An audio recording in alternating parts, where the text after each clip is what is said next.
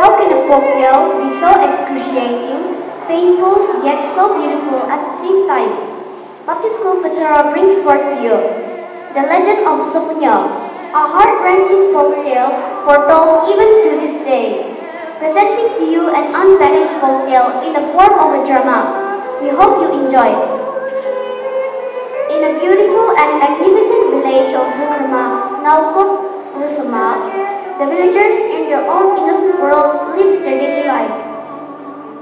And in that village, there lived one particular family, Soo and Vivo, with their illustrious daughter Zenia, who is now known to all as Sopfunuo.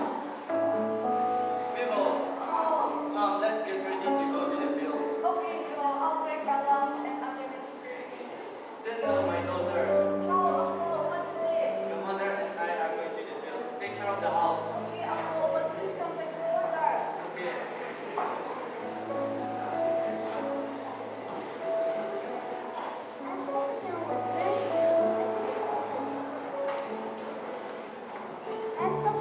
Very beautiful and graceful, she caught the attention of the bachelors of the village. Hey, brother, wow, she's pretty. Yeah, she's good at making food. This is wow, she's my daughter, she's my kid.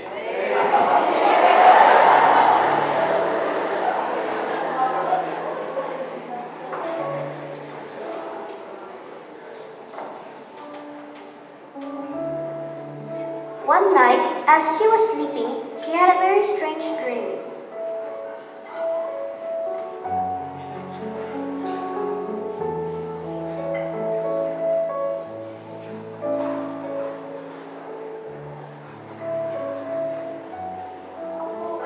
Last night I had a very strange and peculiar dream. In my first dream, I was meant to become famous and illustrious in this mortal world by the morning star. And then you know what? In my second dream, I saw myself on top of a stone which carried me up and up. See, though my dreams are totally different. What does it signify? Hey, my child. Yes, I know your dream was a very strange and particular. But don't worry yourself. Just my child. Be cautious, be careful, and don't go out much. Now, even the Mao people begins to talk about her beauty. A group of Mao youth came to Rukrama village to have a glance at her, and Kosovo was one of them.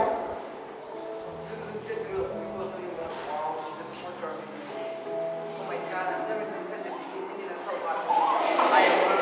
She's the one. She will be my wife. I will marry her. Only her. Oh, how I love her. Kosovo's first proposal was rejected, but with great determination, he was able to persuade Zenia's parents and was married off with great celebration.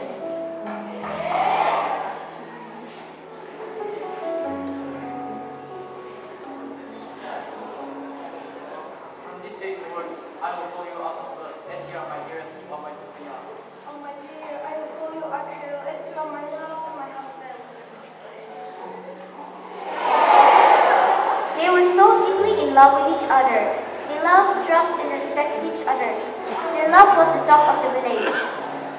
Soon, they had a child together. Sophia, let me take care of you. Whee!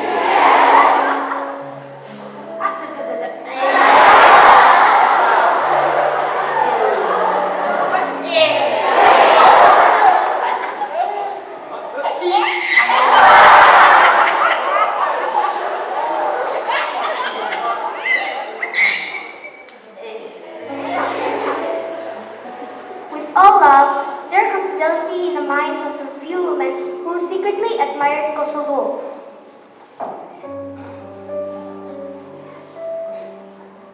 Hey, Kosovo.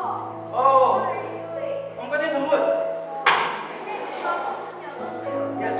Very good. I have a little man like you, Mr. Sopfunuo. She's an evil wife who does mischievous things behind your back. You indeed love her, and that's why you give her and forgive her anything. Hey! Poor Kosovo. She has blinded you in her love, and maybe because of that, you don't see what she's doing behind your back. I feel pity for you. Kosovo couldn't couldn't believe what he just heard since he loved his wife, but the woman's words were so convincing that he began to suspect his wife.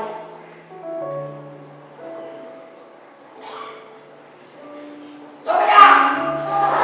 Sofia! You immoral woman! What are you doing behind my back? I am prepared for physical behavior!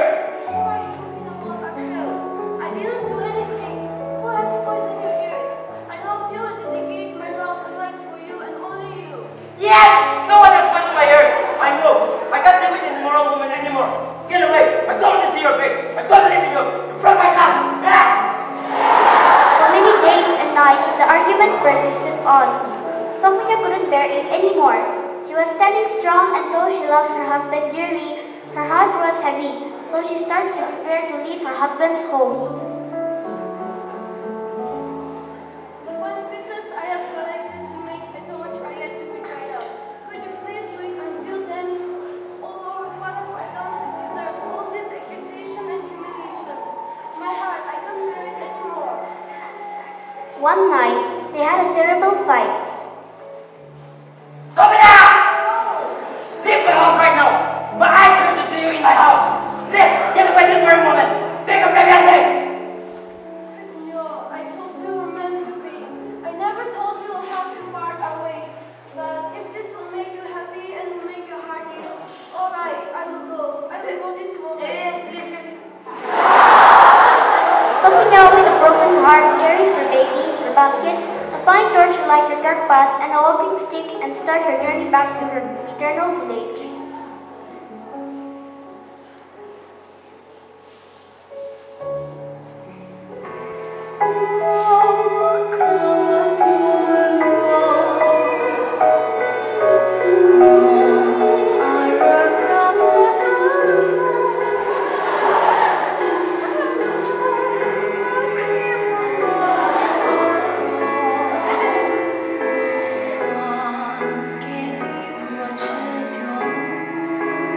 That was a dreadful night Sopfunuo and her baby had to face. Now, on the other side, the father of Sopfunuo came to pay visit. Hello there! Oh, hi! Oh, father-in-law! How did you come? You must be tired to visit. Oh, let me get something for us to drink.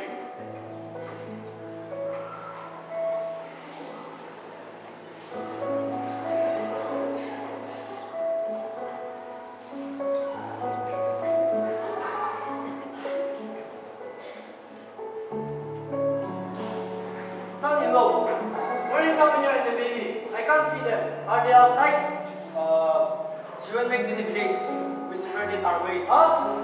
And the night itself, she went back to the village. What? Separated? What on earth? She didn't come back to the village. Yes, father-in-law. And I once heard it till that reach. There? Yes. That's where her life finishes.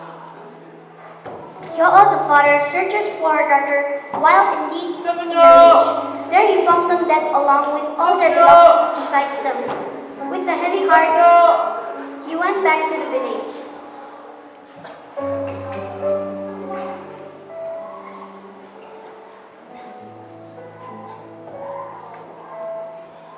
Hey brothers, it's very disheartening to see, but my daughter is being killed by evil spirit. Oh, last night in my dream, she said she had turned into a storm. Why don't we go and check it out? Oh.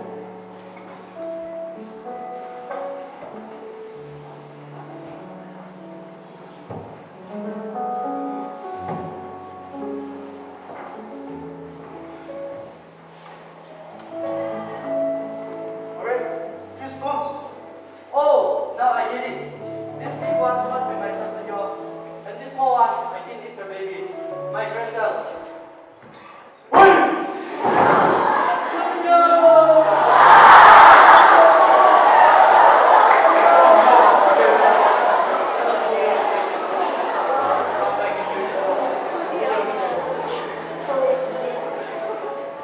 The relatives and Hyo-oh decided to go back and call the villagers to go pull the stone into the village.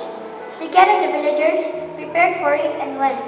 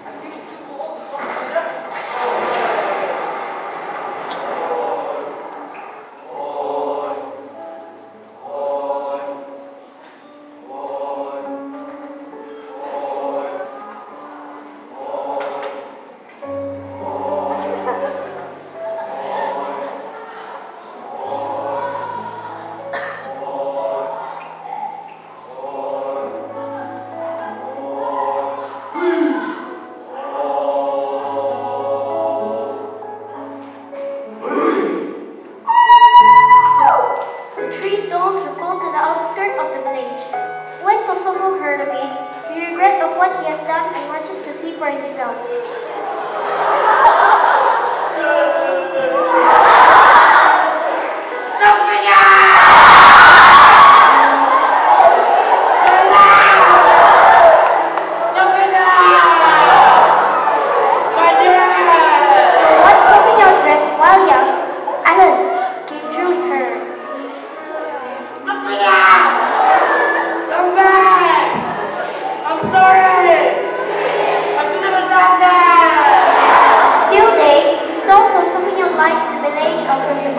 Foretelling the tale of the Legend of Sopfunuo. Sopfunuo!